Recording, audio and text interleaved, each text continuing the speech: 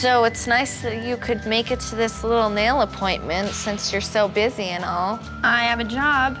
I don't think I knew that, but I'm glad that you told me right now, because if you wouldn't have told me, I don't think I would have known. I don't have a guy paying for my I'm sorry that I have a sugar daddy. I'm sorry that Johnny likes to pay for everything. Having smugged her bridesmaid into silence, our bridezilla turns to the issue of what to do with Tiffany's 2-year-old son during the wedding. Anyway, so Tiffany, we gotta figure out what we're gonna do about Kyler, about who's gonna sit with him. If he doesn't know him, like he's not gonna go to him. Yeah, so Lance is for sure not coming. He's gonna have his daughter. Yeah. Kyler will like have a cow. If he doesn't know him, like he'll scream his head off. Tiffany had suggested allowing her sister to come to the wedding to babysit during the ceremony, but our bridezilla wasn't having it. And when the idea comes up again, Vanessa still isn't interested in this solution.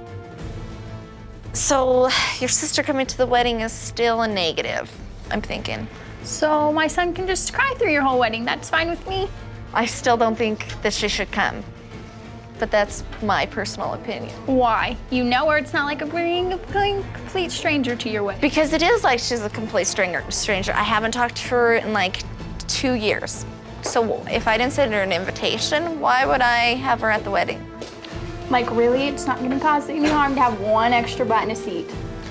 Because it's just like, I don't know her. If you honestly think that you should bring her to my wedding, I don't want you to be there. You can find a new bridesmaid. I will find one. There's your replacement right there. I didn't want to come to this nail thing anyway, so you can pay for my crap. I will. Vanessa is so set on her exclusive guest list that she actually lets her bridesmaids storm out over a single invitation. Arrivederci. She's being so sensitive. I mean, I know I'm demanding, but it's my day, it's my wedding. So now it's looking like her outfit's gonna have to fit you because she's not in my wedding anymore. That's all right, it's fine. She's replaceable. Sundays at 9, we go bridal with all new episodes of the hit series Bridezillas, only on WeTV.